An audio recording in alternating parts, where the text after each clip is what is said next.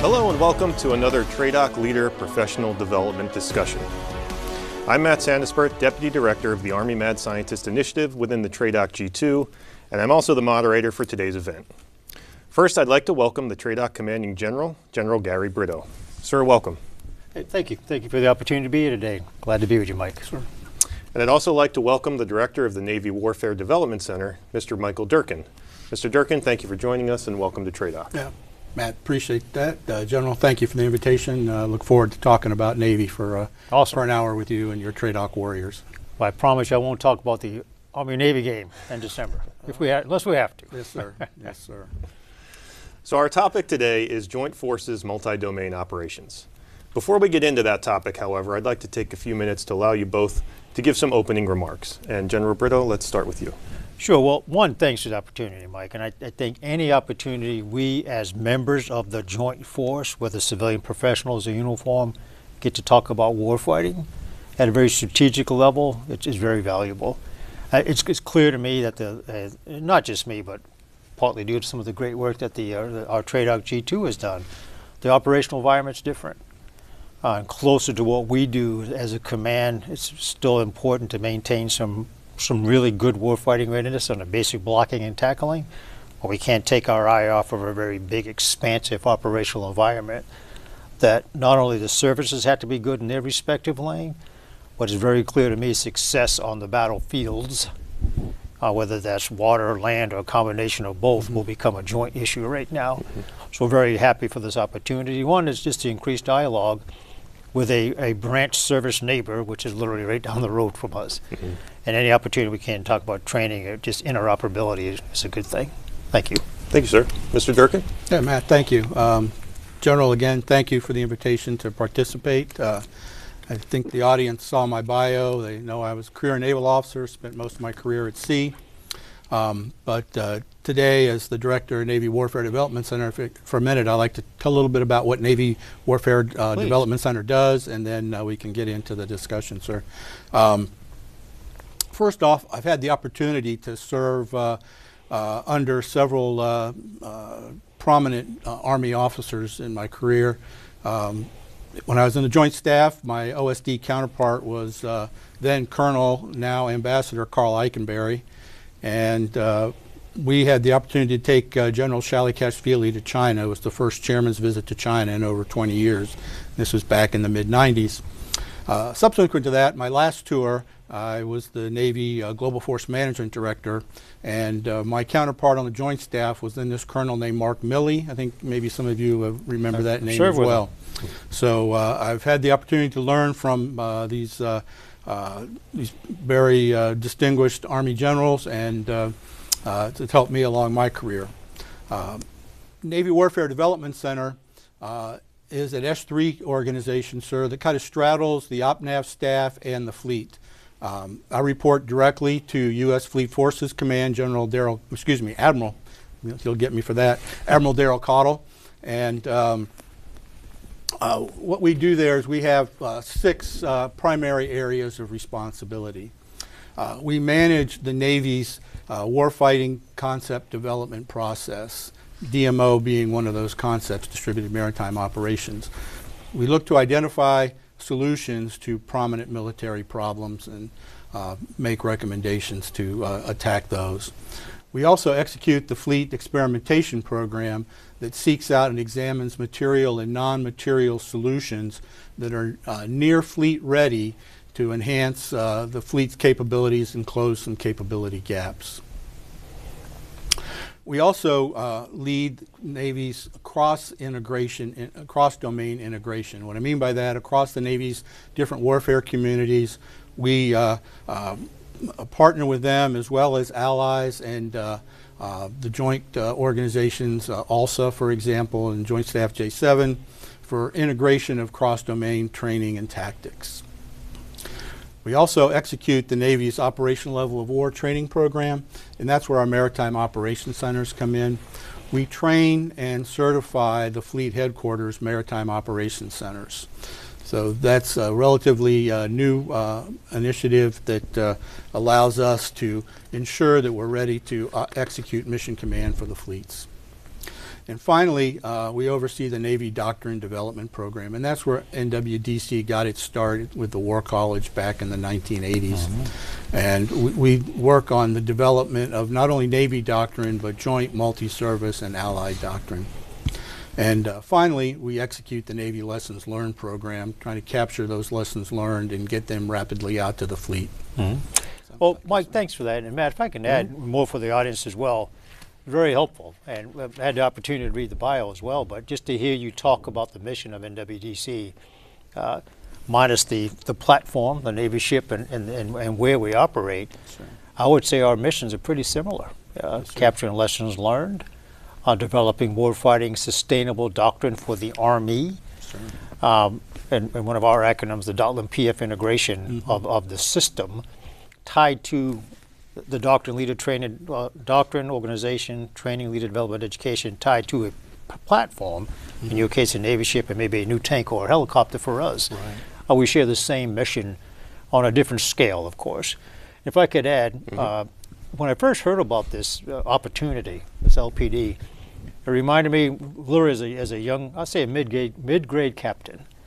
I went a training exercise on the USS Mount Whitney. Oh, very good. It was in 1998. I'm dating myself.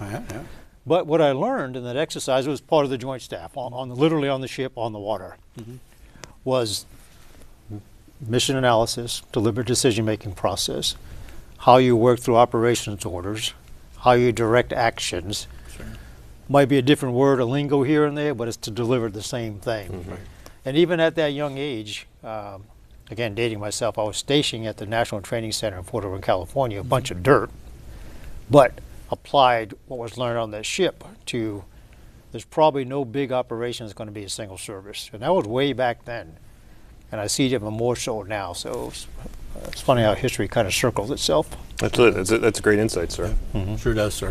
It's, you're right. The joint fight is the way we're going to execute in the future, and so any opportunity we have to get our forces together and train together, study together, however we do that in war games or out in the field or out at sea, it only benefits us. 100%, and communicate through the same network in some cases if we can, and spot on. So looking forward to this. Great. Yeah, that was a great start to the discussion, great introduction. Allow me to thank you both again for joining me today. Before we tackle that big theme that we just kind of alluded to here, it'd be helpful to establish a baseline first. So here at TRADOC, sir, as you alluded to in your response, our mission, or one of our missions, is to define, describe, and deliver the operational environment to the Army. It's the foundation for training and leader development. The OE shapes how we transition the force, train them, and develop doctrine. So from both of your purviews, what does the OE look like now? Very complex. Operational environment is very complex, and it could probably take us back a couple of days as a young officer. We looked a lot at the terrain and understanding the enemy that was on the ground, but it's much more complex than that. And I think I'll take risk in speaking for all service, and I think we try to understand the complexity of all the domains, everywhere from the dirt up to the cyber. And the impacts of non-kinetic threats as well. It could be the push of a button that shuts you down through cyber, just as effectively as the push of the tank round or the push of the missile from a Navy ship is just as effective. So it makes a very big world small, and it also gives challenges to force projection, the ability to get there, and my opinion underscores the importance of the interoperability amongst the services and any training opportunities we can get at with that to get at this complex world. Politics can be part of it. I do believe, and this takes us back to the young days, and where we all are brought up this way, to understand the enemy first, expand that to the operational environment of which all of our joint capabilities need to operate in and be effective. And as Mike mentioned, any opportunity, even if it's a warfighter exercise or something like this, where you just discuss things and understand how we would be effective as a U.S. fighting force, it's important. And I could give a couple of examples, but I don't want to take too much of the mic time. It's also important, Matt, I think, to understand time now. And if I may take just a second, I'll get off the stage. for about 15 to 20-ish years, the military, not just the Army, but the military, was involved for all the right reasons in the counterinsurgency war. Iraq and Afghanistan and all that went on with it, post 9/11, since 9/11.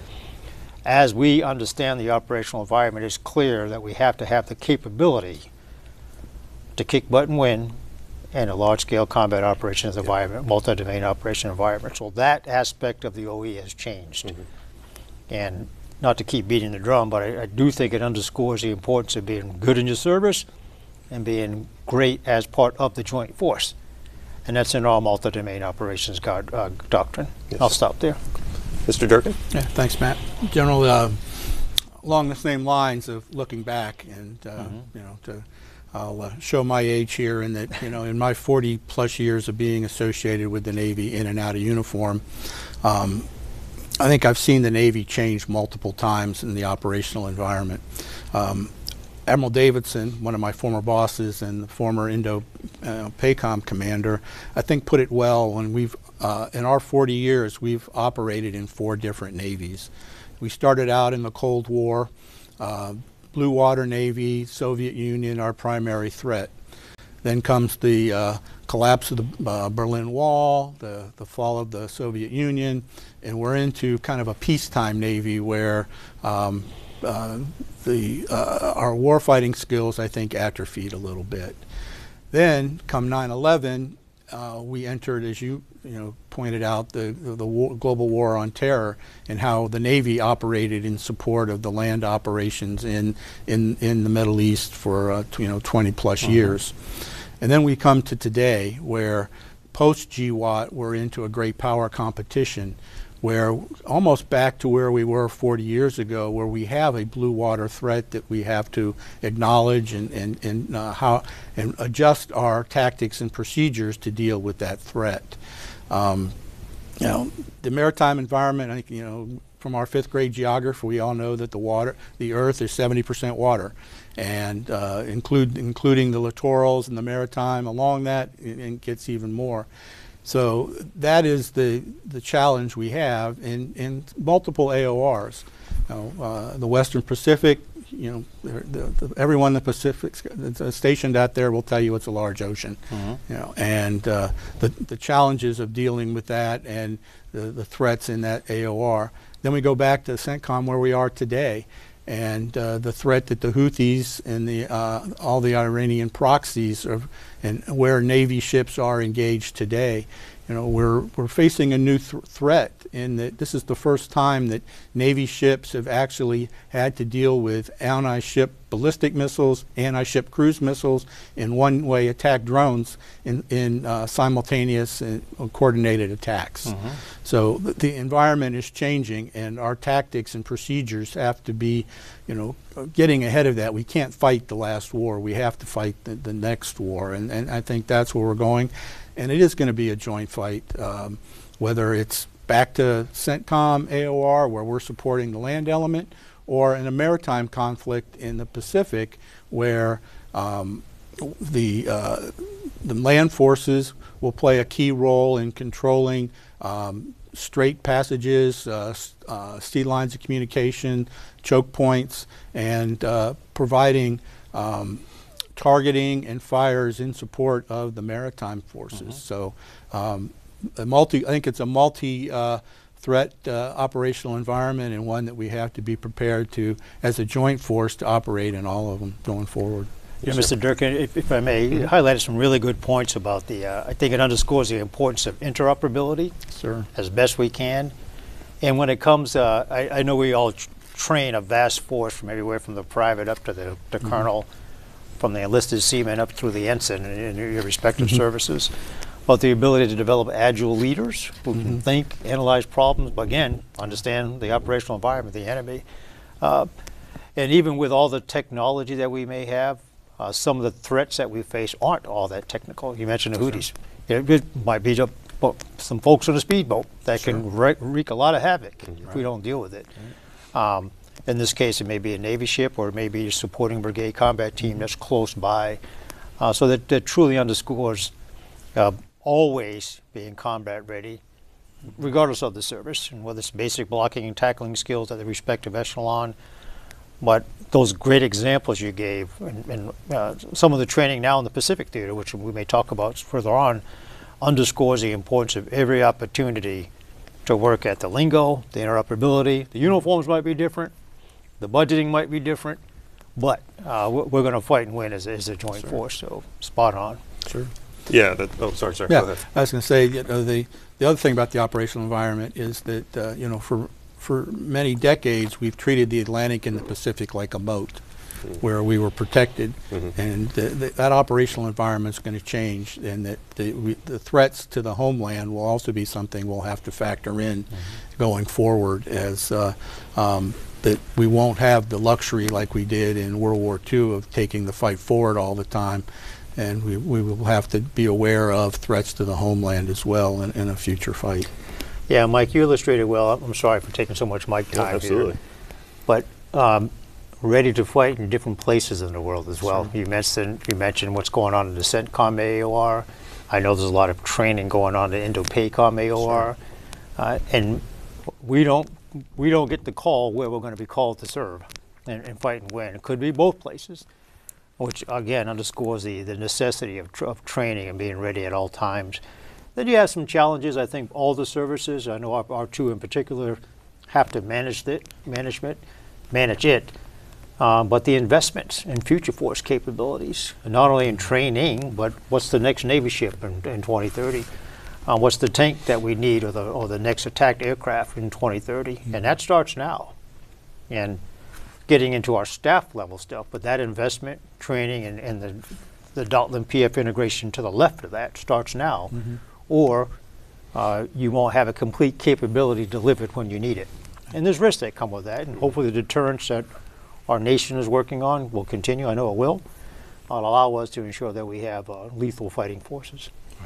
Those are great points by both. It was great to see, how the Army and the Navy both view the operational environment and where those overlaps are, because the key element there is there's lots of change that's going on, but transitioning from COIN to now LISCO in great power competition, but as well as kind of the heart of it was understanding the threat. As you say, sir, paragraph 1 is paragraph 1 for a reason. So it's good to see us both on the same page there.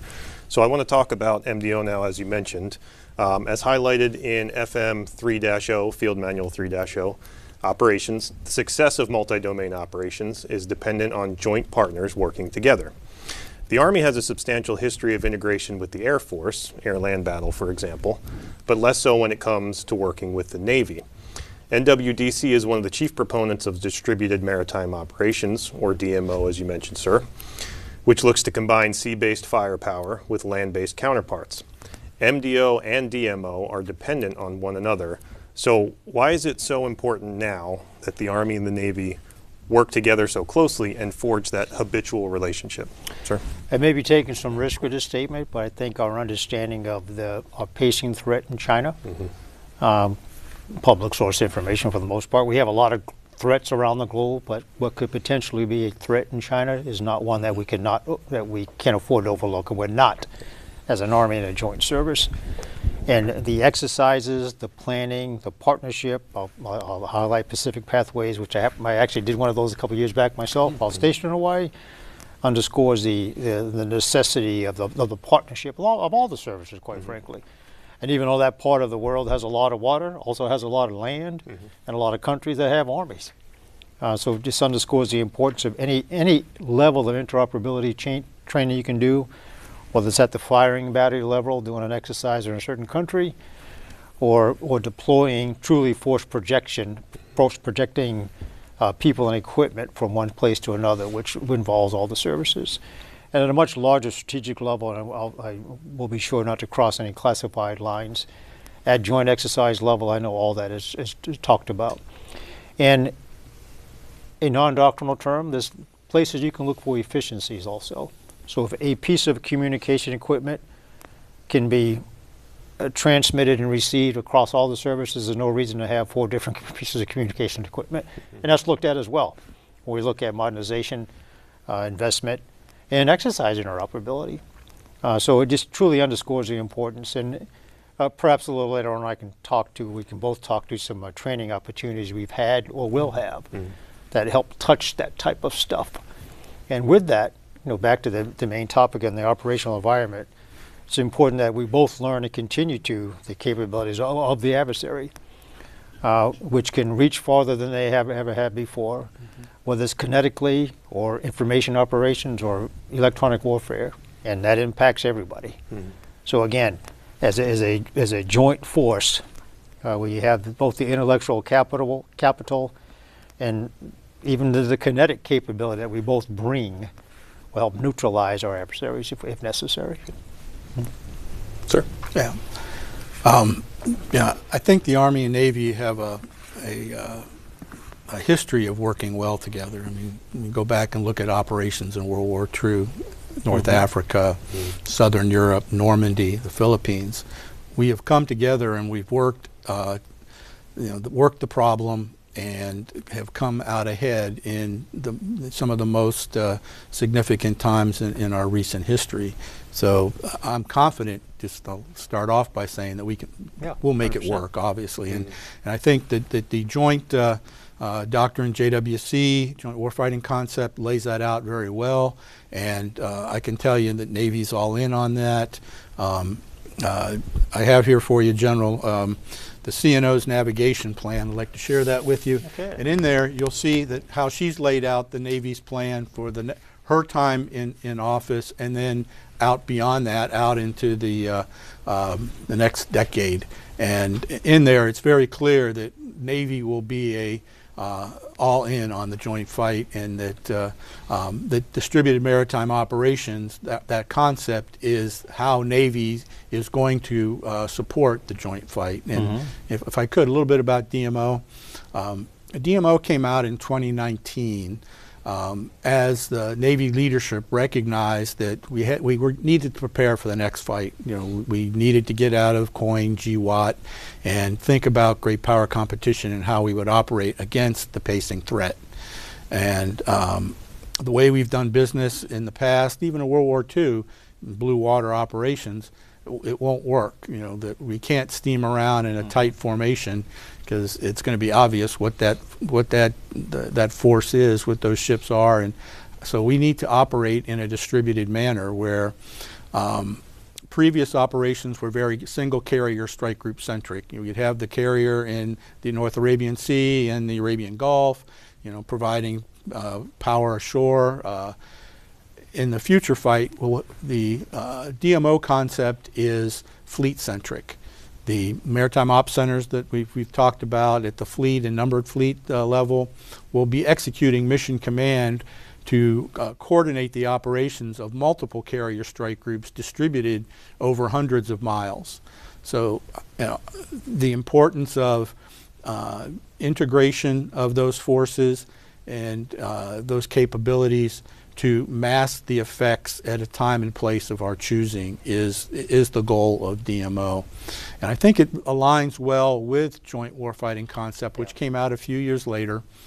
And the terms might be a little different. We use very maritime focused terms in DMO, but going forward, CNO will mention in there that she's writing her Navy Warfighting Concept, and in there it will refresh DMO, if you will, taking DMO and aligning it to JWC and using more joint terminology, if you will, so that it's understood by all. Some of the critics of DMO said it's how Navy's going to fight on its own, and those critics, I don't think, really read through it well enough to understand that, no, we understand it's a joint fight, and Navy has a role, and like we talked about the operational environment, whatever that is, Navy will take the appropriate role and support the joint fight to the best of our capabilities. And so for Army integration, I think there's, like you said, there's opportunities for that and the need for that, in that depending on which operational environment we're in, which capabilities that those services bring is the right capability to take on that particular mission to deal with that threat. So going forward, I think that that's the importance of the Army-Navy relationship going forward. I appreciate it, Mr. Durkin. If I can add, When we had airland battle doctrine, it was focused on our understanding of the OE back then, which has obviously evolved and has really taken on more of a necessity, as Mr. Durkin mentioned, for the multi-domain ops. We also have Army, a new command, which this won't be news to anybody, since airland battle doctrine. That's the Army Futures Command, which just crossed their 6th year, and work hand in hand with what TRADOC does now. And knowing the leadership and being good friends with the leaders in AFC, I know some of the coordination across services on the joint warfighting doctrine is being weaved into the thought and development, which they're there, on the Army warfighting concepts for the future. Very much a running estimate. It would be easy to say in 2030 this is the doctrine we need, the Army warfighting doctrine, but it's longer than that. And I know for sure the coordination across the services right up there in the Pentagon has taken place to help feed the doctrine and concepts on how the Army will be part of the multi-domain threat, working with other services as well. Innovation, modernization, training opportunities at the respective echelon all fall underneath that. And not to beat the bumper sticker again, but I will continue to. It starts with all of us wanting to have not just a fair fight, overwhelming overmatch against our adversaries, and that's all 6 domains plus, and continues to be a threat. Yeah, absolutely, sir. And that coordination is imperative, even within our own service in the Army. 100%. So when we created the TRADOC's OE for the current OE, we were working hand in hand with AFC's future OE. We helped them with their document. They helped ours, helped flesh out ours as well. So even within our own services, and it just shows how important the coordination is, especially when we start to talk about coordinating with the Navy across joint service. And that being said, joint service integration is difficult, to say the least. I don't think that's a surprise to anybody here. To be successful, there must be cooperation and integration at multiple levels within each of the services. The Navy uses Maritime Operation Centers, as you mentioned, or MOCs, to standardize processes and ease partner integration, while the Army uses Battlefield Coordination Detachments, or BCDs, to ease integration between land and air assets and forces. So with increased cooperation, as we talked about, how do we need to account for the ways that MOCs and BCDs train together and integrate operations in real time? One, create opportunities for it. The BCDs have historically done a lot of great integration work between Army and Air Force because those are the capabilities that were available, and see increased opportunities to expand that for Army, Air Force, and what our Navy and other partners can offer. Now, there's not but so many BCTs that do a lot of theater effects. And I would also add, maybe a little risky in this, in that the capabilities that our multi-domain task forces now bring, of which we didn't have in airland battle doctrine, we're creeping up on 5 to support all of the combatant commands at this point, will be some added warfighting capabilities to synchronize many of the effects that can support not only the Army, but all services. INDOPACOM's an example of one. I'll be careful not to cross any classified lines. But to say that legacy coordination with just one service can continue to win the fight? No. That same level of training, perhaps some reorganization, I can't say how much, but training and interoperability opportunities amongst all the services will continue to give us that overmatch we need and integrate all the capabilities that the Army can bring to the Navy can bring to the Army, and Air Force can bring to all of us, and our special operations.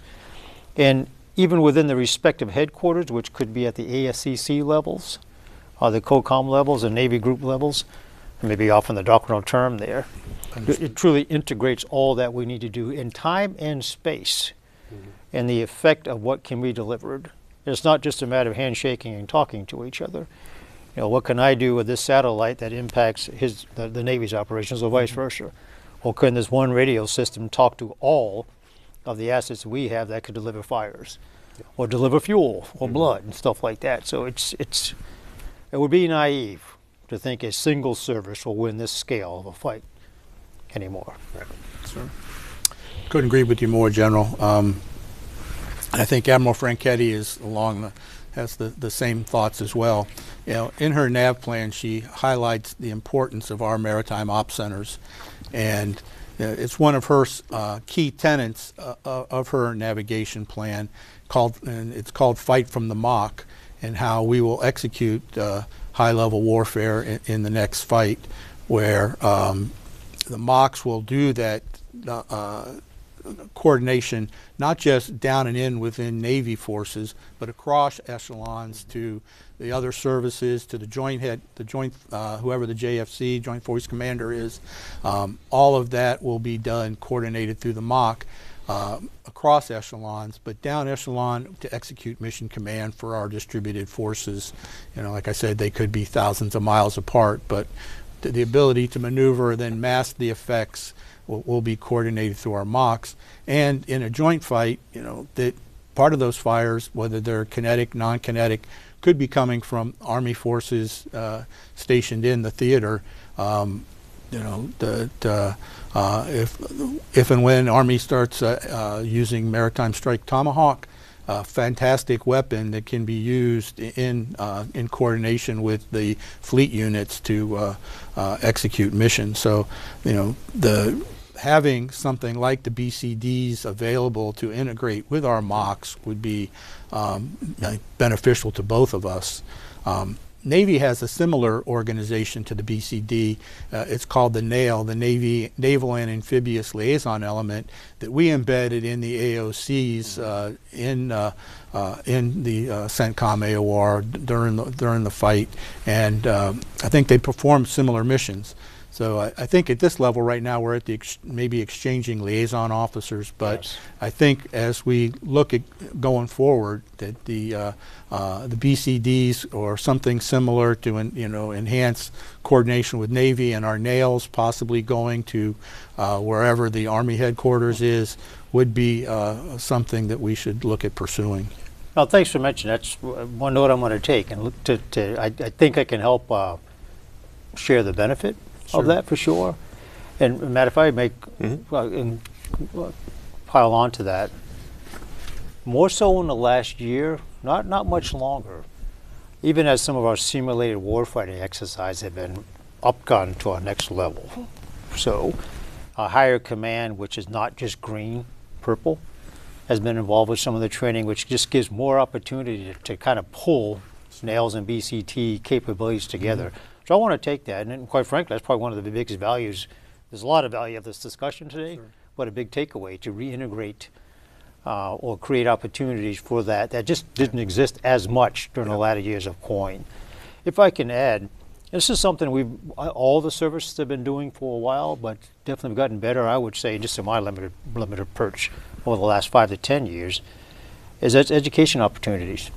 I personally went to a CFLIC course, which was a little bit of everything, all the services, wore civilian clothes, but a little bit of everything, where you learn about the capabilities of delivering joint fires in one case. Certain that many of our, and it may just be 1 or 2 a year, exercises are purple. I would highlight Project Convergence and give great credit to Army Futures Command on that. I think we're going to do a 5th one this year, and each one has gotten incrementally better at not only looking at service capabilities, but at 29 Palms in California just last spring. The room had all kinds of uniforms in it, talking exactly the issues that we're bringing to the table now. And the light bulb was flashing, and good ideas, risk, think barriers that we need to break through in order to deliver this type of capability. So I thought it was quite exciting. That's outstanding. So, General, Project Convergence, I mentioned one of the functions that NWDC does is the Fleet Experimentation Program. And we've had experiments embedded in Project Convergence in past years, specifically precision targeting, long-range fires, and communications. So we value Project Convergence and look forward to doing that.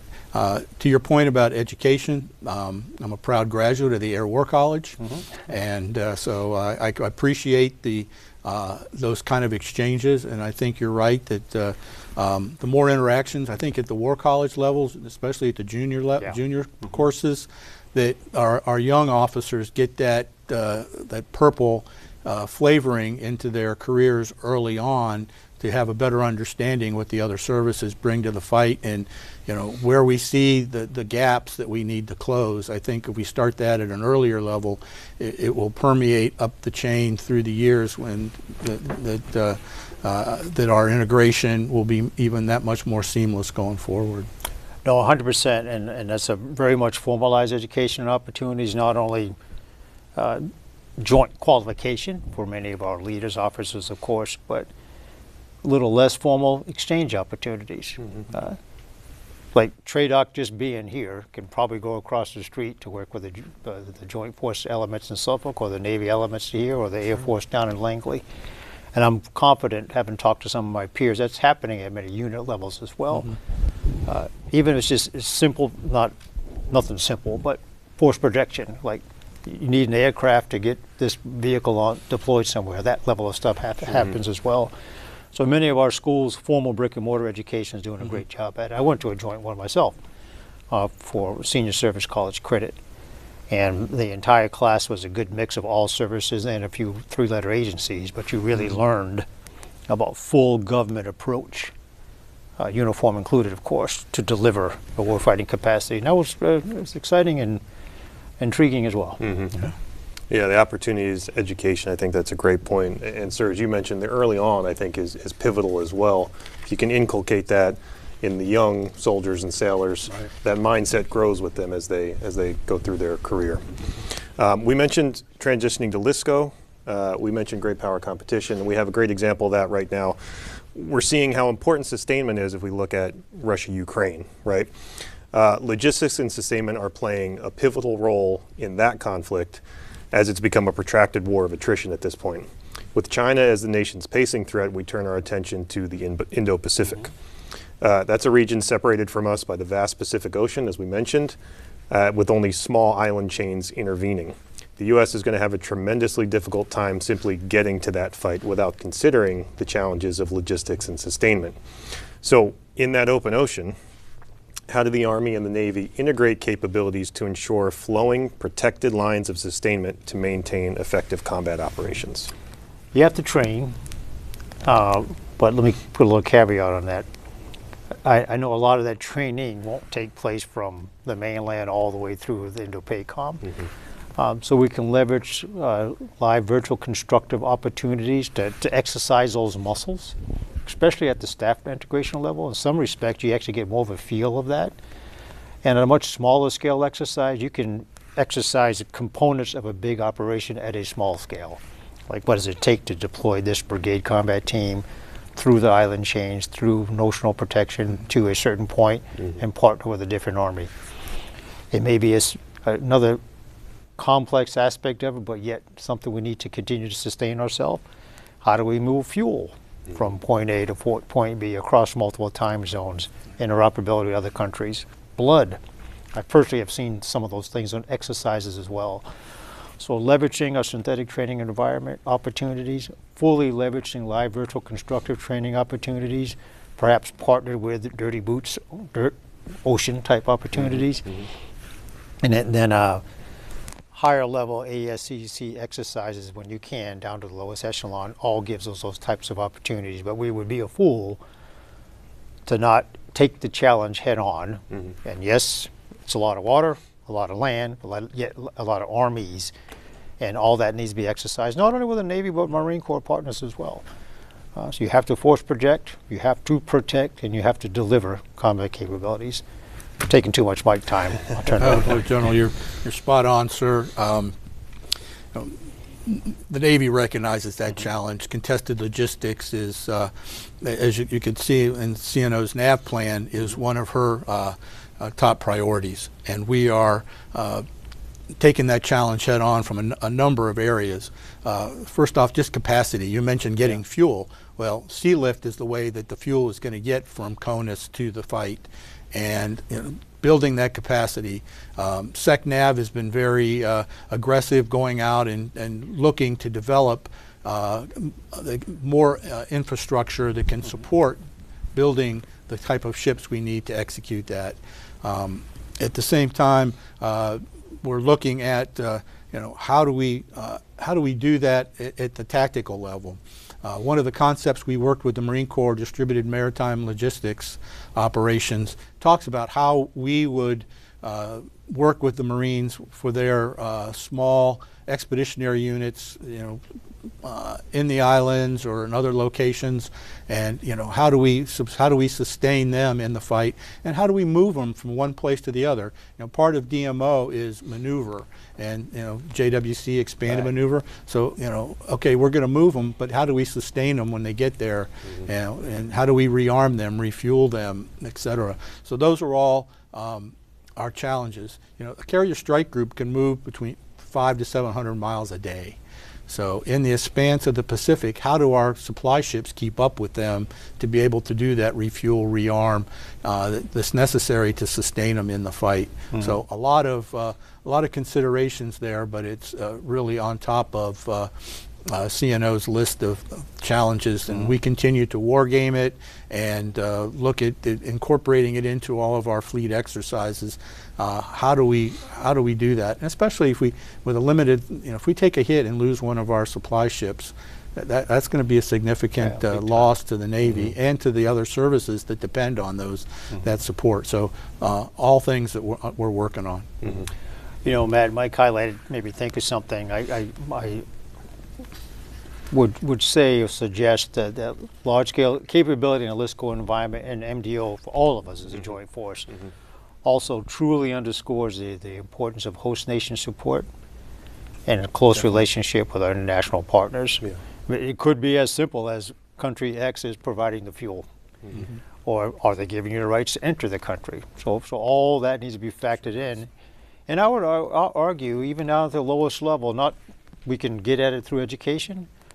That type of challenge could be included in one of the scenarios at the combat training centers. That type of challenge likely will be incorporated with the joint level exercises that all of us do. Could be an Army Corps warfighting exercise or a COCOM level, ASCC level joint exercise, where the country might be physically replicated or notionally replicated, but you have to work through all of that.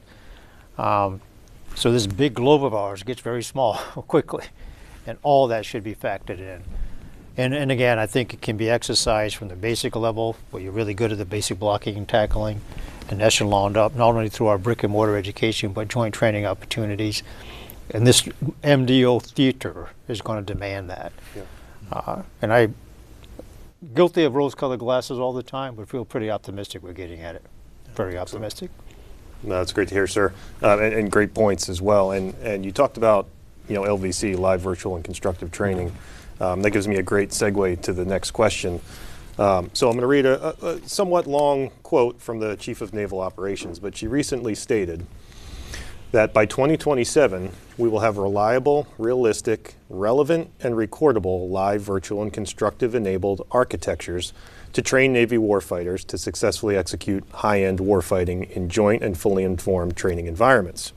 LVC will be available independent of geographic location, providing the ability to build tactical proficiency anywhere, deployed or pierside.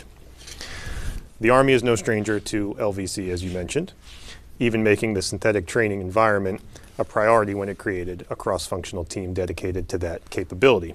So along that line, sir, how does LVC and capabilities like it help us better integrate our training across services so that soldiers and sailors will be able to operate in sync with one another? The live virtual constructed environment, and in my non-doctrinal ad, we can put a joint in front of that. One, it's an expensive investment, but a worthwhile one, because it gives you a live virtual constructive. It could be a virtual at a core echelon linked to DIRT training of some type. But it gives all the joint capabilities an opportunity to exercise the entirety of the battlefield framework of which we would operate, exercise threats and capabilities across up and down all the domains into one system. Of course, you work time horizons and all of that. And that's the one huge environment we can pull all that in together. So I agree with what you've read. That those capabilities are there, and we're developing those systems to give us just that. And you think about it, this may be a poor example, but something I think no service should want to ever have to do mass casualties, mass medical evacuations, and things like that. But you can exercise it in an LVC environment. Then echelon down the investment that the Army has made. I'm sure the other services are doing the same on the synthetic training environment capabilities. It gives you an opportunity to exercise training without live rounds in some respects, and pull in some of the capabilities. So I've already seen prototypes and systems where you change the software, not the hardware, a new system where change the software. I am now training on what it's really like for me to fly this Apache helicopter. I can change the software and what it's really going to be like for me to operate this new XM mechanized vehicle in the future. It could be any variety of systems. And I know the other services are pulling in the same. And then you may be in this LVC of the future, now and in the future, allows to pull all of that in as well, where the pilot might see what the Navy ship is doing and vice versa. So although an expensive investment, it is one worthy, in my opinion, of building that purple warfighting readiness. I've taken enough mic time. Leave it there. Couldn't agree with you more. And at the risk of trying to add on to what you've already quoted from CNO, NWDC is what we call a Tier 1 node in the LVC Navy Continuous Training Environment Network. We build the scenarios that get incorporated into the global, the Geographic Combatant Commander Tier 1 exercises. So we live LVC day in, day out, and the value, you know, we don't have to get ships underway. We don't, like you said, we don't have to expend those weapons. We can provide a realistic adversary threat to ships at pierside or at sea, aircraft in the air, shore facilities, and they can get multiple reps and sets that, you know, we don't sometimes just don't have the time to do. So there's so much value to LVC, and you know, so just piling on to what your quote that you read from CNO, the value is only going to increase. And General, if you ever get over to the south side, I'd love to have you come over and take a look at our LVC facility and the new one that we built out in Virginia Beach at Dam Neck Naval Base that we operate at the higher levels with the MOCs coordinating with the fleet headquarters, but down at the waterfront level, the carrier strike groups, the amphibious readiness groups, individual ships and aircraft out at Dam Neck. We just opened this up this year, so we're all in on LVC. Well, I'll take that as an invitation. Yeah, you got it, sir. You know, Matt, you mentioned something in the opening, which the operational environment. And I know for sure the Joint Service all look at that, whether it's a future operation environment or your service aspect of it. I would offer up that the human intellectual capital and sweat that goes into that OE allows you to plug into that LVC scenario. So that's real. And you're truly not going against a make-believe threat, but it's something that is understood to be the OE. And lastly, and I know all the services work on this, I know for sure the Navy does, having read some of the stuff, and a increased demand for great relationships with industry partners, leveraging 3D printing, other capabilities that allow us to do the sustainment that we need, but it may not be as costly. If you can use robotics or human-machine interaction or 3D printing to either save $1 million or save a life, can't go wrong. Right. Yeah, that's a great point, sir. So this has been a wonderful conversation so far. We've got a few minutes left. I did want to try to get in one last question. Maybe we can incorporate that into your closing remarks. Sure. So thinking about it in terms of where we're at now, what does this relationship look like 10 years from now? What do we need to do to make this successful? And then we'll go right into closing remarks, sir. No, certainly. And actually, that's a big benefit that I had in this last 45 minutes. So thanks on this.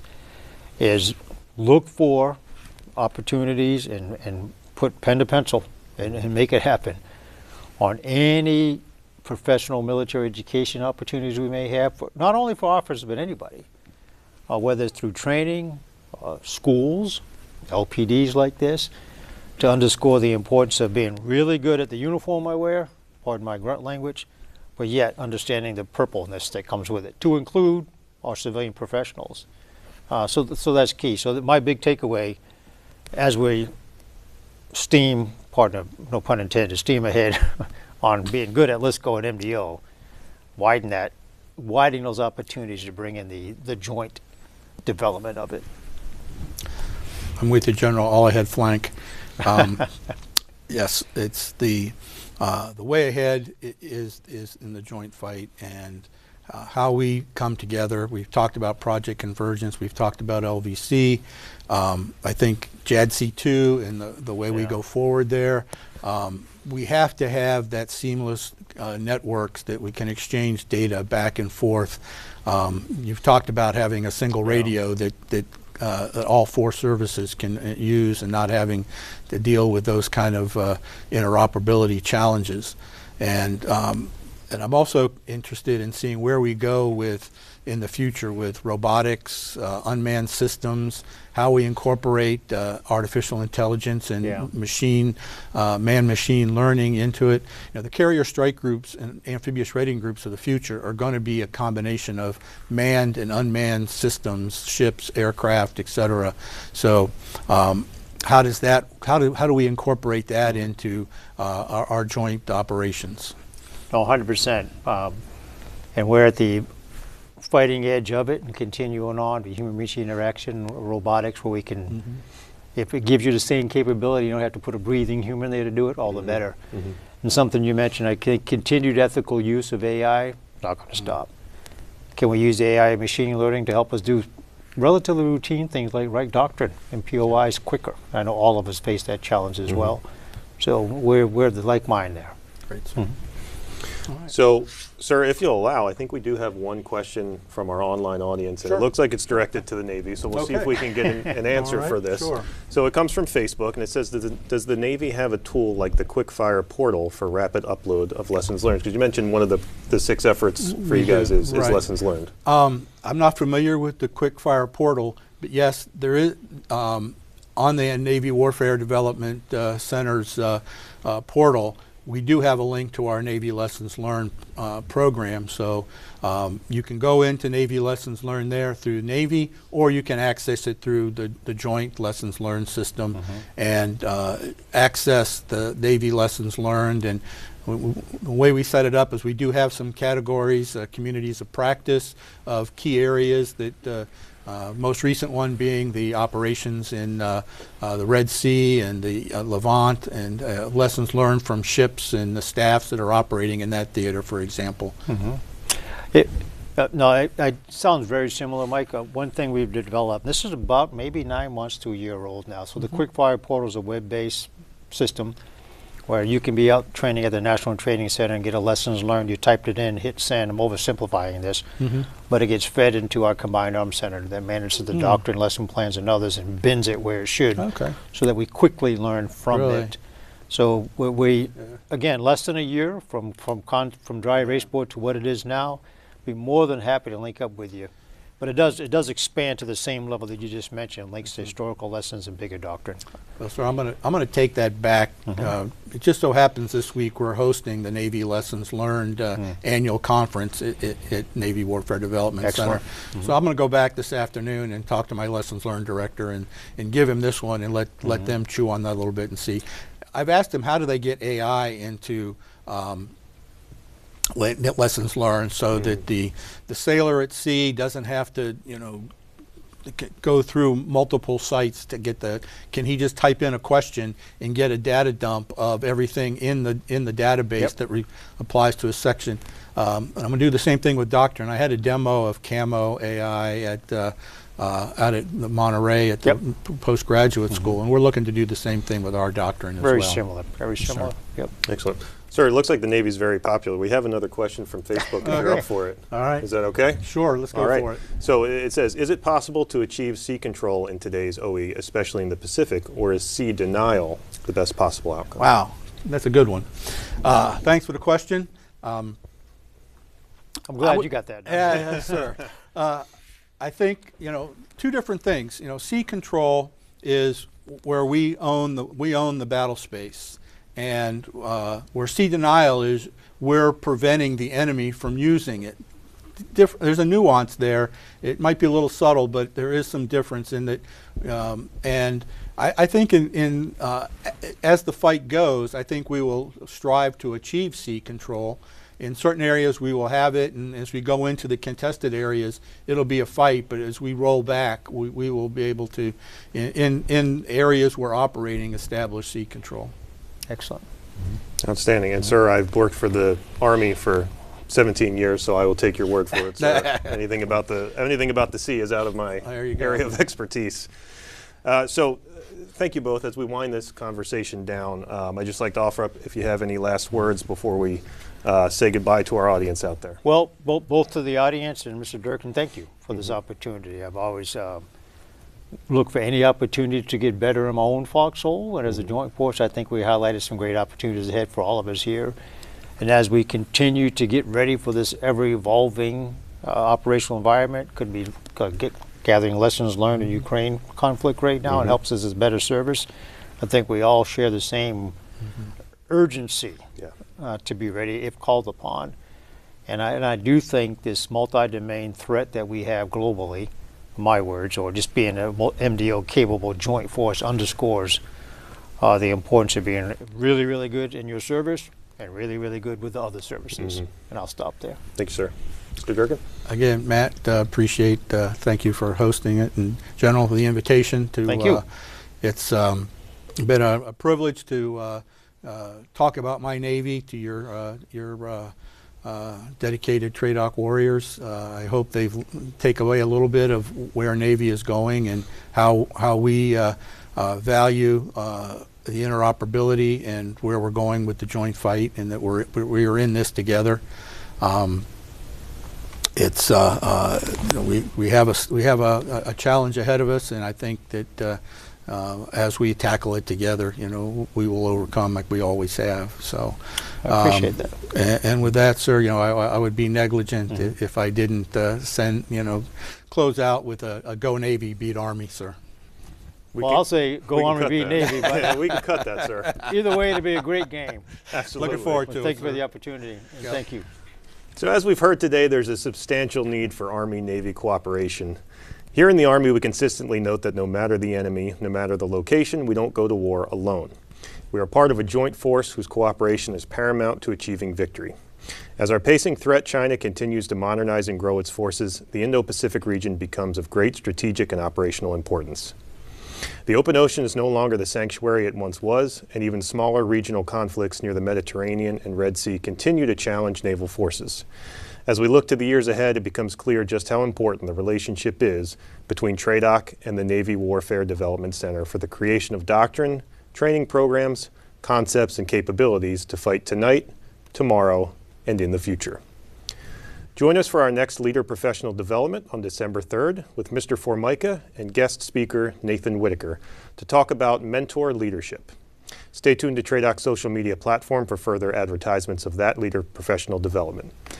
Thanks again for joining us, and as always, victory starts here.